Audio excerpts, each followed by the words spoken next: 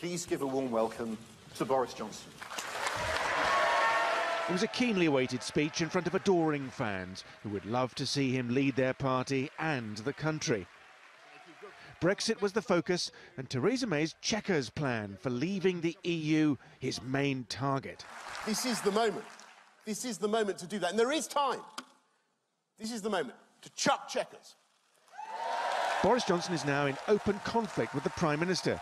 He wants a clean break, a free trade deal like Canada, and he indulged his audience with tough talk and vivid images of a UK facing away from Europe for global trade. If we get it wrong, if we bottle Brexit now, believe me, the people of this country will find it hard to forgive. If we get it wrong now and we proceed with this undemocratic solution, if we remain half in, half out, we will protract this toxic, tedious business that is frankly so off-putting to sensible middle-of-the-road people who want us to stop talking about Europe and get on with their domestic priorities. There's nothing new about the Conservatives bickering over Europe. They do it every year. But time is running out. This is the party that gave the British voter the referendum on leaving the EU, but it is still hopelessly divided on how to deliver it. And there's only 6 months left.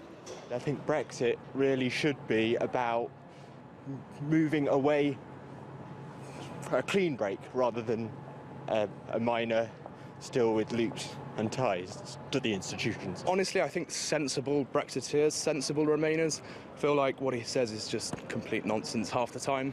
What's got more splits than a banana? The Tory party! Theresa May speaks at conference on Wednesday and will defend her plan for a partial alignment with the EU's single market. Not many here like it, and EU negotiators say much of it won't work.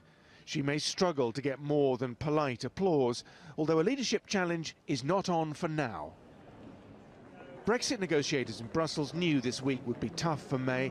They're looking forward to starting serious negotiations once again.